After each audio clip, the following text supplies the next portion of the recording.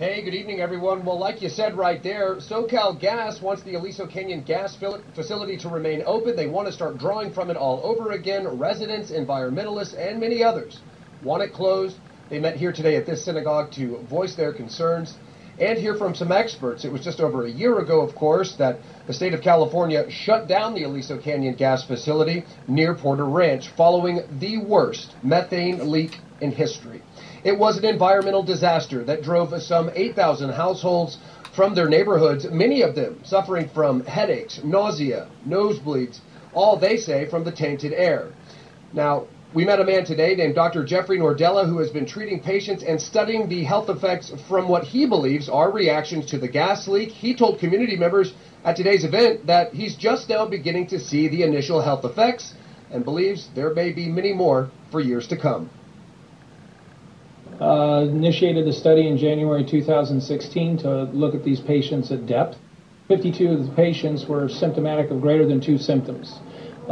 Could be anything from tearing eyes to bloody noses to hoarseness, congestion, cough, chronic cough, headaches, nausea, vomiting, diarrhea, skin rashes, palpitations of their heart, any of those symptoms. It's a wide variety of symptoms. And some residents say they are still getting sick. Many of them want the facility to be shut down permanently. I have a degree in public health. I work for a pharmaceutical company, so I'm basically in medical field, and this is a disaster that needs to stop, and somebody needs to really pay close attention to people suffering for so long and being affected by this. And back here live, you mentioned Senate Bill 57 earlier there at the top of the story. I'm sitting here with Matt Pacuco, who's the president of Save Porter Ranch. Matt, I know you are a strong proponent of this Senate bill. You want this facility to stay closed. Tell us about that. Why are you pushing this bill so hard? Well, SB 57 is very simple.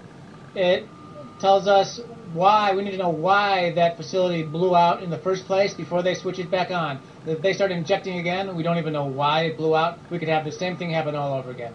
The place needs to be staged, shut down until at least then, while LA figures out and the state figures out from 4 different energy reports that we actually don't need the facility.